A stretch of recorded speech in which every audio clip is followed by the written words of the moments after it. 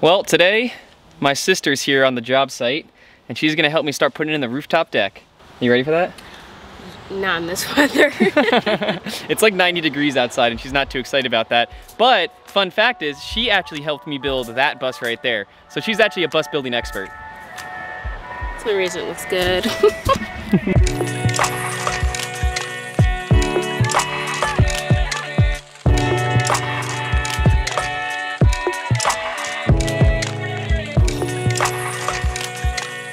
Holy crap! Dude!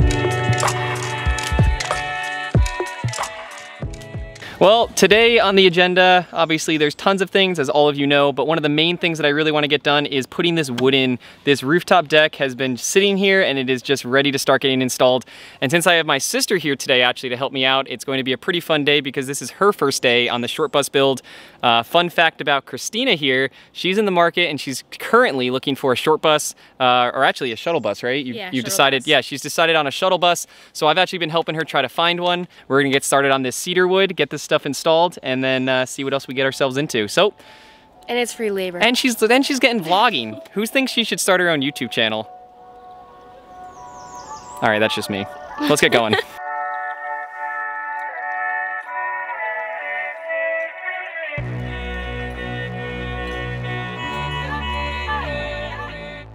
Okay, so I'm gonna encourage everyone to always measure the wood they get from the store because we had 4 that were all exactly 8 foot and we had 1 that was actually 8 foot and a quarter, so I gotta trim a quarter out of this one.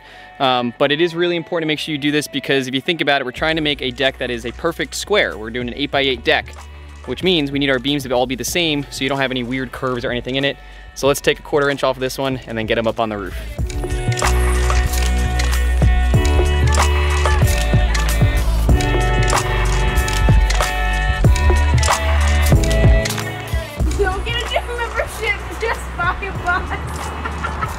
I am Goliath. You can do it! I swear you can! Well, stop making me laugh! Put the end up to me! Well, I can't if you're making me laugh! Pass me the piece of cedar!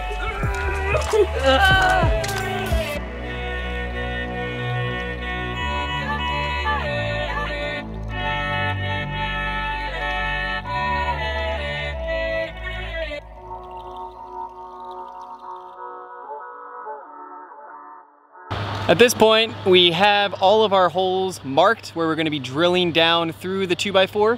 So now that we have them all marked, we can get them down on the ground and get them drilled and sanded. I think this time Christina's gonna hand them down and then I will get them because last time she passed them up and she wasn't very happy. They were kind of heavy. I complimented. I said I was getting a good workout. Yeah, she's getting a good workout, which also means she only wants 1 workout of the day. I'm just gonna chuck them off now. Just chuck them.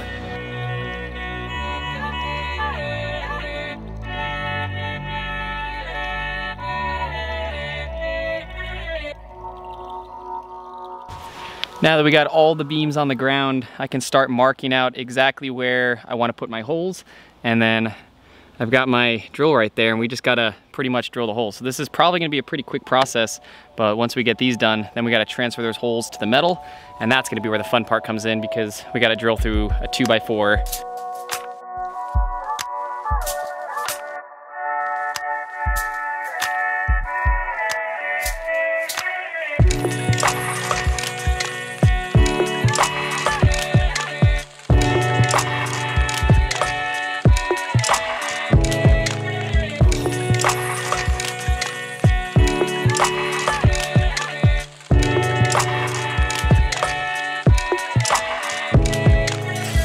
These cedar boards definitely took quite a bit of time per board, but they're completely sanded now, and the next step on the list is going to be putting stain on, because I'm hoping I can get the stain on before the sun goes down, and then they'll be ready to go when we start up tomorrow. So I'm gonna grab the stain, get some stain on here, and then let them sit overnight. Whew. Sun's getting bright.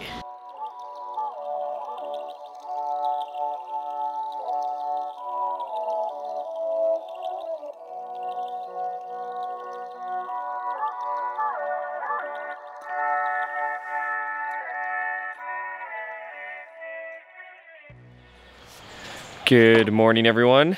Today, those guys are going in, along with a bunch of other stuff. Shipments are coming in, and I think we're actually gonna get started on the subfloor inside of the school bus, getting the floors all patched up and ready to go. But first thing on my list was I woke up bright and early this morning thinking, man, I want to see those pieces of wood go up onto the rooftop deck and get those holes drilled, because I know that's going to be quite a tedious job to drill through those metal beams, but that's the first thing on my list today, and I'm going to get going on those, get them on up there.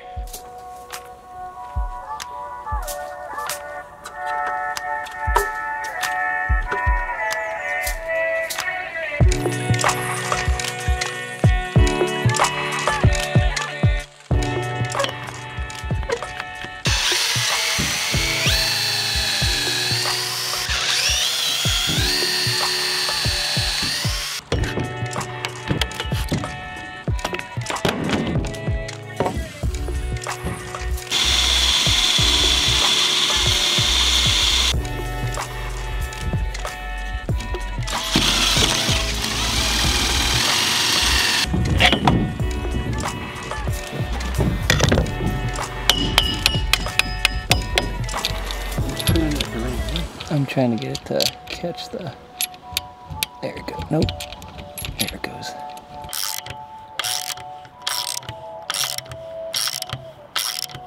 All right. We are moving and cruising on getting these things in.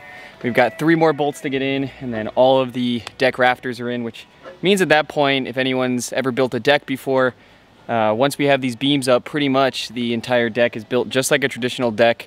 We'll cap the outsides, we'll put our deck boards down, frame it out, and you know, we're gonna be pretty good to go from there. But I know Dale's getting ready, getting the ladder over here, so I don't wanna stall him up any bit, and we'll get these last 2 in.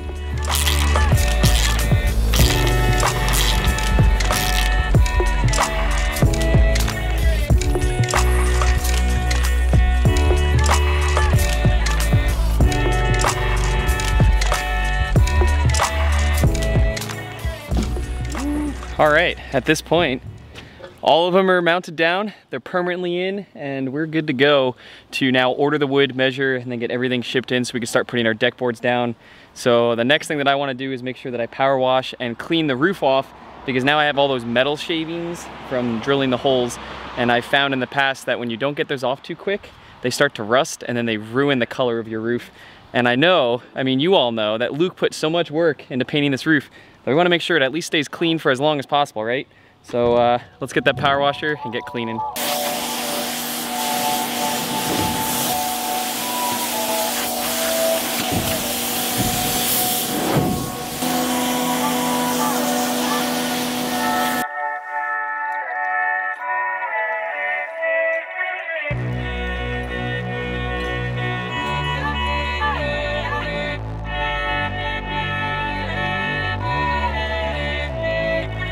All right, I just finished up making all my little patch pieces for the floors. There's been quite a few holes in this floor, and the easiest thing for me to do in this case is just going to be patch them. You can see a couple of the patches here. If you've got a big bus and the floors are completely just steel, you can weld them straight through. One of my issues is that we have aluminum down on the bottom, so I'm not gonna try to get into that. I don't have the welder to be able to do it. So in this case, this is the best option I have. If you don't know how to weld and you don't know how to grind or do anything, I mean, there's a lot of other options that you can do out there. You can get products like an epoxy, and you can fill the holes with that. You can put, I know some people out there, I've never done it, but they use pennies or just, you know, little pieces of metal or washers, and they just kind of caulk and put them. But this is what we're doing, so I'm gonna kind of get through, be riveting these down, and then we're gonna be sealing on top of it, so we make sure that we're completely sealed and waterproofed, and then move on from there.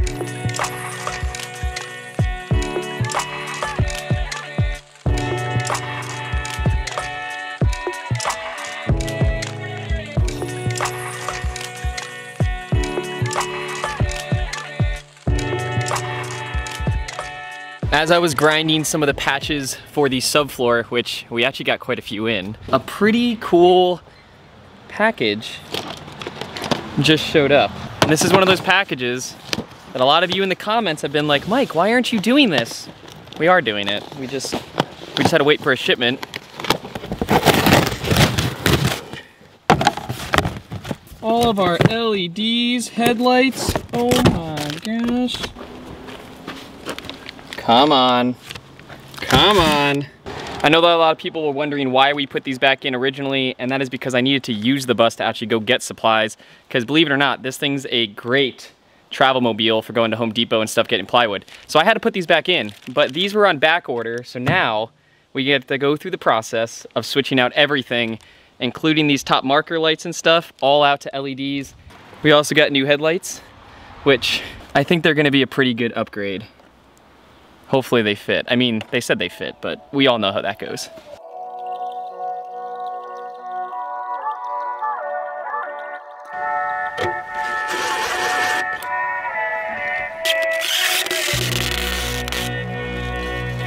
That shirt looks clean. Just a little bent.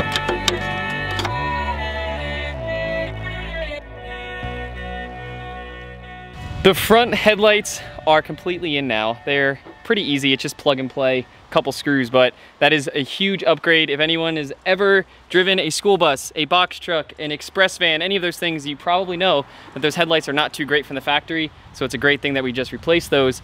Next thing on the list that we can do is take all of these out and replace them with the LEDs. So hopefully everything goes smoothly with these. They fit perfectly, and we can turn them on.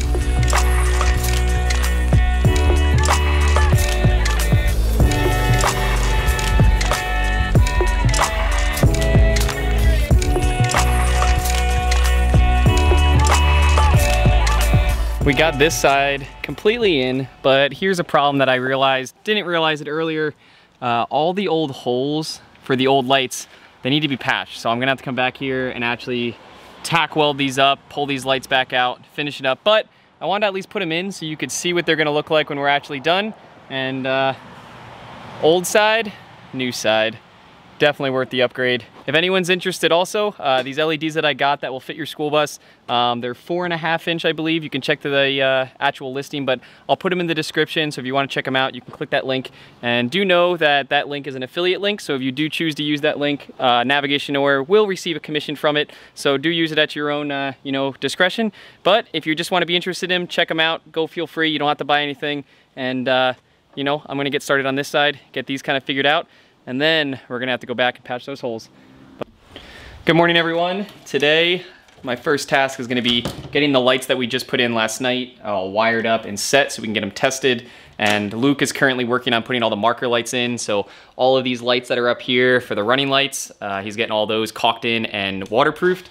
And once we do that, floors are pretty much almost sealed. And as you can see, we just got the wood inside the bus, which will soon be getting installed. So first things first is getting these things wired up so we can get all our LEDs working and then see what they look like.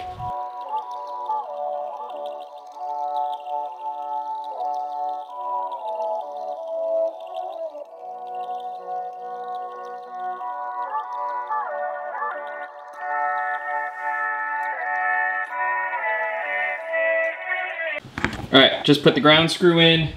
Dale's ready to go. All right, Dale, let's see if we made it work. All right, are you pressing the brake? Okay, brake and the turn signal. You got the left turn on right now? It's not flashing. Can you put it in reverse? Okay, take it out of reverse. All right, so we just confirmed that our running lights, it doesn't seem as though we're getting power, might be a ground issue. Might just be the fact that Luke's currently working on the marker lights, so maybe our just running lights aren't working. And my turn signal isn't flashing, so that could be a relay, that could be a wiring issue. So I got a little bit of investigating to do. But thanks, Dale, for helping me test it out. And or you're just an amateur, bud. Yeah, maybe I am. Having a bit of troubleshooting the back license issues. Hey, look. Hey, Luke, how's it going real quick? Dandy. Yeah. Little update on what Luke's doing. He's got all the LED upper lights in.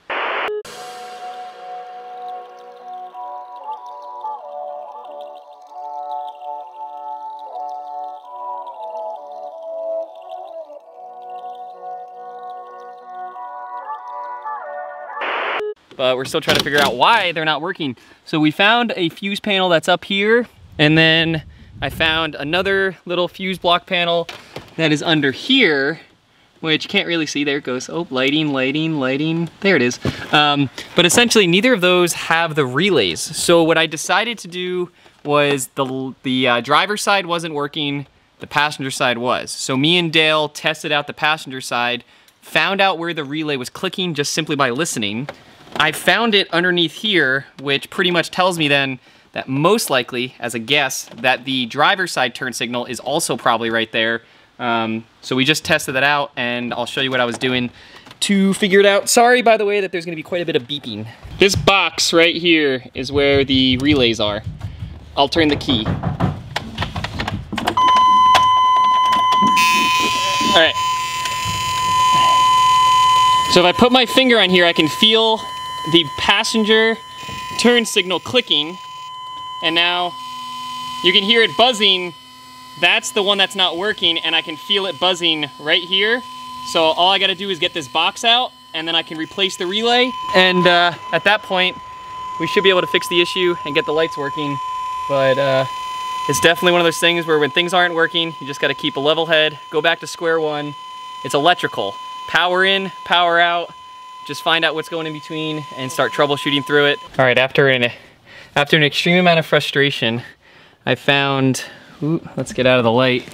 I found these 3 fuses that were bad, and one of them was controlling my dash, so that's why my odometer and my oil gauge, my temperature gauge, none of those were working. Couldn't figure out why. Fuse blew. When in doubt, it's usually a fuse. And then I found 2 others that were also blown. The one I believe to be part of the turn signal system, and the other one I tested out as the marker lights. So if we test them now, we should actually have all of our lights, our running lights working, and our brake light should be working, and the dash should come on. But we'll figure that out. Let's test it, and then we'll get back to it. All right, so turn on the key and then turn the running lights on, and those 2 should come on. Nailed it, got those 2. Now can you press the brake? Brakes are on. That's the brake? All right, brake off. All right, now brake off, running lights off. They're all good.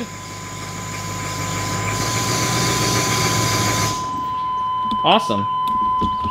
Well, and apparently the reverse light works as well, which means the last thing that we have to do is get the turn signals to work. And what I figured out with these turn signals is that they actually do work. The issue is this relay, this relay right here. So if you look at it, I'll just read it. It says EF29, and essentially this relay is not made for LED lights. This is only for the old lights that used to be in here. So for me to get these turning signals to work, I actually need to replace this relay with a solid relay. It's the number for this one, which might be the same for some of you out there, is EF29L, which is a solid relay. There's no moving parts in it, and they're rated for LEDs. This one's not. So when I try to use this one that was originally in the bus, pretty much what happens is nothing. They just turn on and the light just looks like a brake light. So I need to order one of these, get those switched. But what that pretty much means is we've tested everything. We've continuity tested it. We're sure that everything's working. So at this point we can put it all back together and wire it up. I just got one light run. Luke's currently doing the floors. We're trying to finish them up so we can start the subfloor, but we're both just, we just want to see the marker light work. So let's just, oh, Luke, we got light. No, those don't work yet. I only did one. Catch up. I'm sorry, I'm going as fast as I can. All right, those are next. You're up next, guys.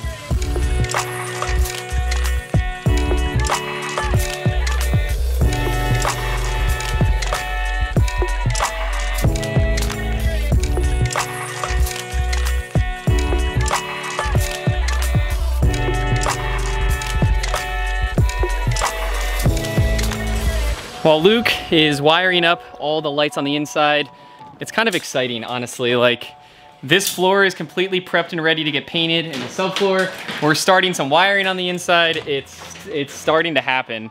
But one thing that I have to finish really quickly before we can do the big light reveal is I need to fix these. So I gotta weld these holes, and I gotta get rid of the old gasket from the old lights, so that then we could put it in, paint it, and then it's nice and clear, just like this one.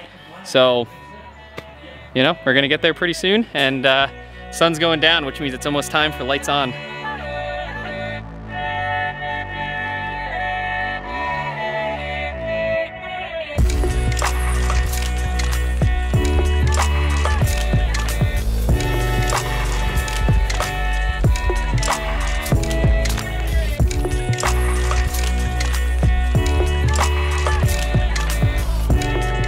All right, I think it's pretty much dark enough. The paint is dry. I know you could barely see it because it's great because we're gonna put lights on. But we're gonna pop these LEDs in on both sides, and then the sun is pretty much completely down. It's gonna be dark enough, and the next time you see this school bus, it's gonna be lit up. It's gonna be a friggin' Christmas tree. Luke says it's gonna be a Christmas tree. It's not gonna be a Christmas tree. There's not that many lights, but it is exciting that we're at this point because we're going inside next. So let's get these lights in and then move on. Hold on. Oh man. Oh my gosh, that thing looks like a freaking UFO. Holy crap. Dude. Look, oh my god, look at the freaking light bar.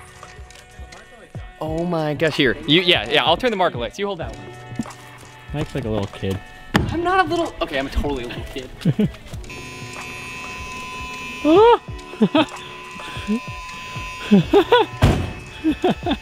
Did we do good? Oh man, that looks good. Oh yeah, woohoo! Good job. Oh, that looks so good. Yo, dude, let's look at the back. Like the running lights and the brake lights and the, oh, my heart is so happy. Oh yeah. Oh yeah. What do you think, Dale? Dude. It has definitely been a long time getting to this stage in the build, but wow.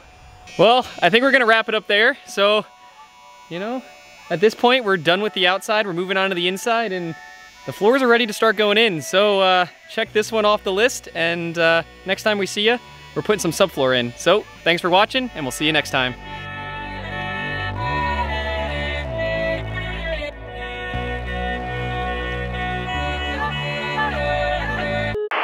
It's Dale again, coming to you with an update.